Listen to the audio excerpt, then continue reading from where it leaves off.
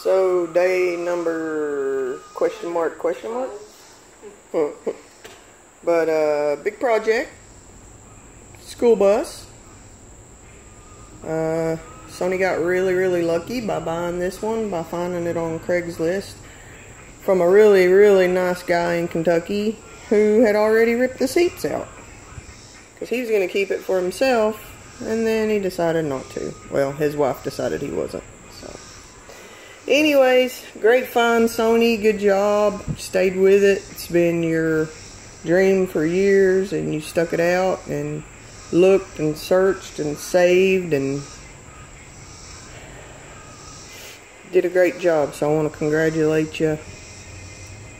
And the floor is now free of rust. There's a few minor holes. This bus is in awesome shape. It was driven by the same woman on the same route for 19 years.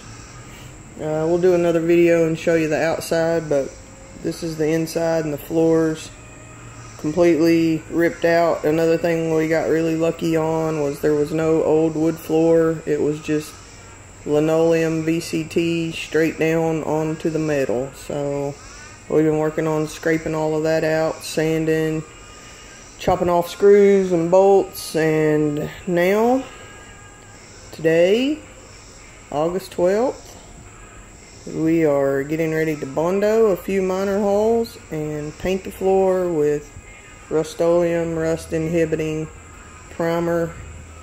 Let that dry, and this evening hopefully start on framing in the 1-inch subfloor. So more updates to come.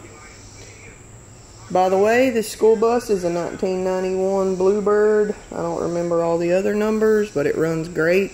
I actually drove it back from Kentucky to Tennessee with no problems whatsoever, and just ran great. And the big plus of it being a 91 is that there's no computers.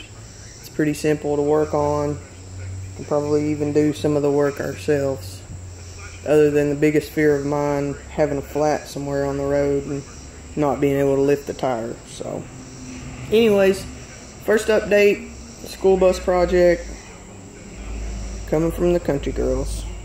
Peace out.